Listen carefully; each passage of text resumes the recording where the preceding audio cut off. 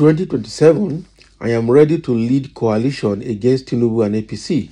Atiku says, this man never tire. Now, wow. Atiku, you want to lead coalition in 2027. So, this coalition of political parties, Abi, that is the problem.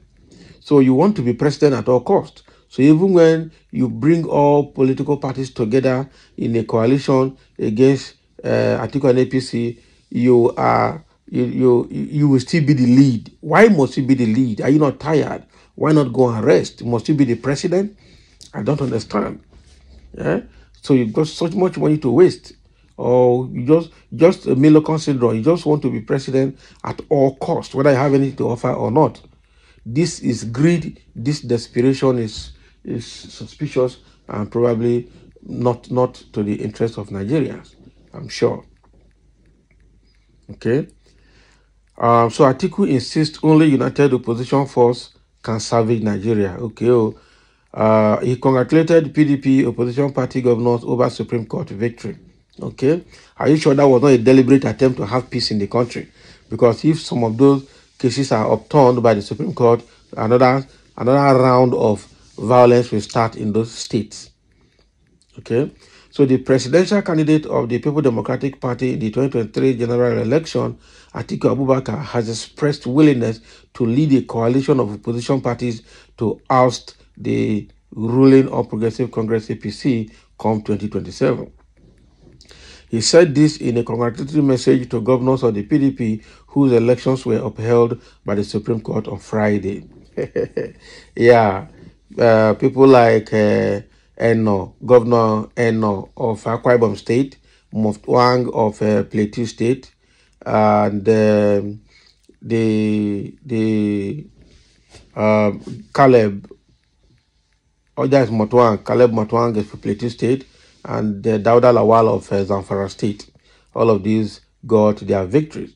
So in a statement signed by his media office in Abuja, he described the decision of the court as a good news for the people of Bauchi, Plateau, Cross Rivers, and Zamfara State, and Akwa Ibom State as well, and indeed a win for constitutional democracy. So the PDP presidential candidate also congratulated the governor of Kano State, Governor Abba Yusuf of the New Nigerian People's Party, reaffirming his position that only a united opposition force can strengthen democracy in Nigeria.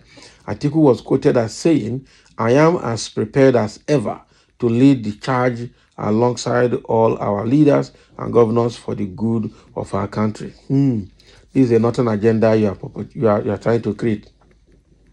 So according to him, where justice is seen to have been substantially rendered, we as patriots and citizens will always applaud it. Atiku equally said that by the verdict of the Apex Court, there is a guaranteed continuation of the standards of good governance which the PDP has brought to the respective states. So he urged the respective PDP governors, namely Bala Mohammed of Bauchi, Dauda Lawal of Zamfara, Caleb Motwang of Plateau State, and Pastor Omoeno of Akwa Ibom State, to see their wins at the Supreme Court as an opportunity to consolidate and expand the scope, of the good governance they have already established. Atiku noted that with the electioneering phase now concluded, he is certain that the PDP will now be able to focus on its role as the major opposition party in the country, with the party's able governors at the helm along with his humble self. Hey, now for this man, Atiku.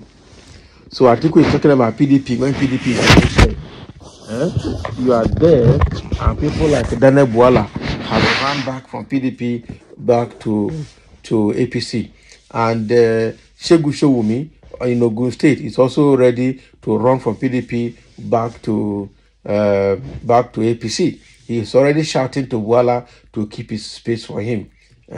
You are there as a leader. Yourself and Jonathan, who was the former president of that same PDP platform, are keeping quiet, and people like Nwike is destroying, and it's a G5 governor's counterpart, destroying the party. So the party right now is dead. The PDP is there. You are there, Atiku and Goodluck. Meanwhile, the problem of Fubara in Rivers State which is supposed to be a PDP problem, it has escalated to a point where the president, who is an APC man, has taken charge of that case and already turning it to a windfall for APC. So this guy, I don't think Atiku is the right person to be the president of Nigeria. He's free to contest. He has the money. He has everything at his disposition to contest. No problem with that. But with the way they have managed PDP, it's obvious that they can't manage Nigeria well anymore. That is the truth.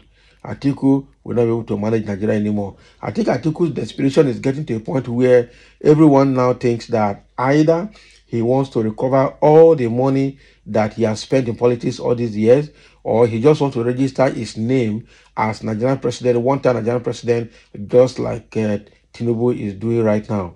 So his desperation is just off the roof. Coupled with the fact that a Fulani man in the place of Buhari had ruled Nigeria for 8 years, and that was the slot for the north. Now it is a slot for the south. Okay? And now you want to truncate it. And actually, this is the problem between him and Wike. Because when PDP did the gentleman agreement for the presidency to come to the south, Atiku went and played the northern politics and then scuttled it using the former governor of Sokoto State. Okay, that is, what is that guy's name? To truncate the PDP presidential primaries.